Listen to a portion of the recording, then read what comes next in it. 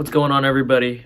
Welcome to your Monday. It's gonna be a great day, and I just want to share a little bit about something that the Lord's put on my heart, not just in this time, but when it seems to be going through these different times and seasons, as I've talked about before, of these trials and obstacles. And that can be found in 1 Kings 18:44, and it's the story of King Ahab and the prophet Elijah, and how the prophet Elijah came to a place speaking on the behalf of the Lord.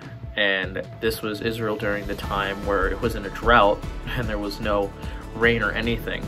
And Elijah spoke to King Ahab, who needed a little bit of work, saying, there's going to be rain. And so he went up to a mountain and he just prayed. He prayed days on end, and he sent his servant to the other side of the mountain to see if there was any rain clouds coming over the ocean.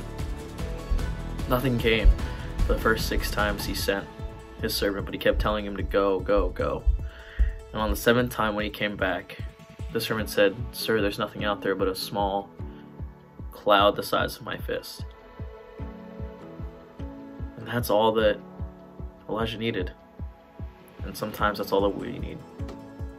What's your small little rain cloud gonna look like today? Peace, guys.